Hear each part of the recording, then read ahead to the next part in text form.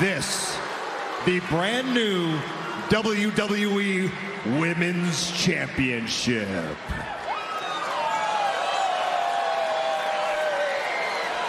If I could have the Raw Championship, please. I think it's beautiful, Cole.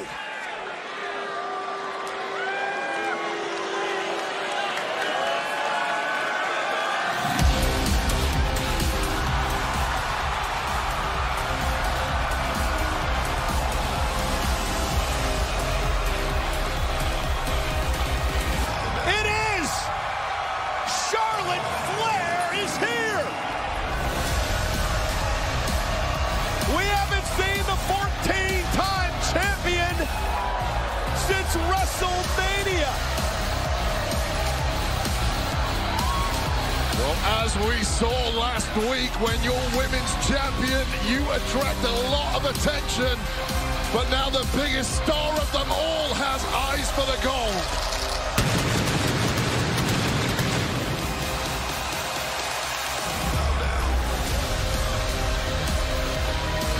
Not quite the way that Asuka wanted to celebrate her new title tonight.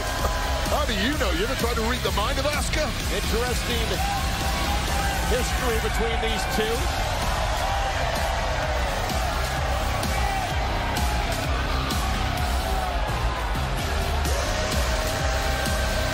The greatest women's champion of all time is here.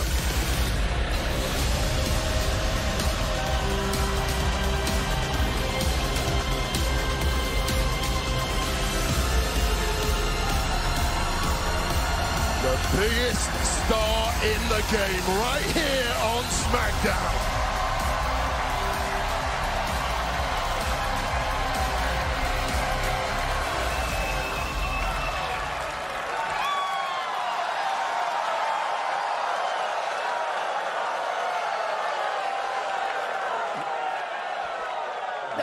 What are we doing? Charlotte, listen, I know what you're trying to do. At least I think I do.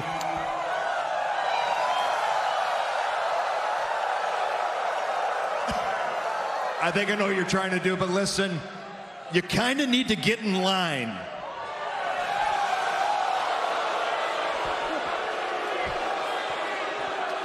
Excuse me?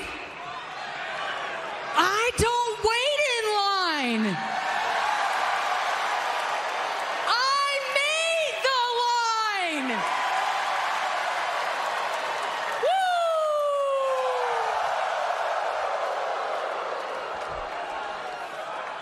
Hi, Asuka. No one respects you more than me. You know that, right? No one. I know what you can do.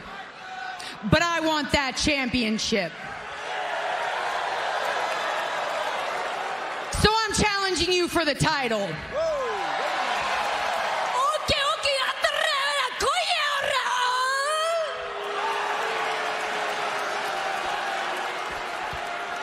Really? I accept!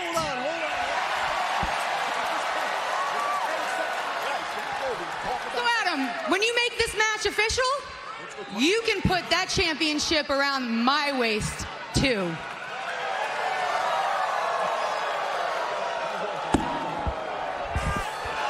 Oh, Asuka went for the mist and Charlotte countered. Charlotte just one step ahead of the game, as she's always been. So Asuka accepted Charlotte's challenge. Adam Pearce is beside himself because he's got another problem. In Bianca Belair, who's expecting a championship opportunity. Becoming a crowded field, but of course, when the championship is that important, it's inevitable. Once again, Charlotte Flair proving why she is one step ahead of everybody, and in my eyes, Charlotte Flair has absolutely earned the right to come any line she wants. Well, ladies and gentlemen, let's take you back to how we kicked off Friday Night SmackDown tonight. Paul Heyman in the ring with Solo Sikoa and Jey Uso. And Paul asked Jey this question: are you in or are you out of the bloodline?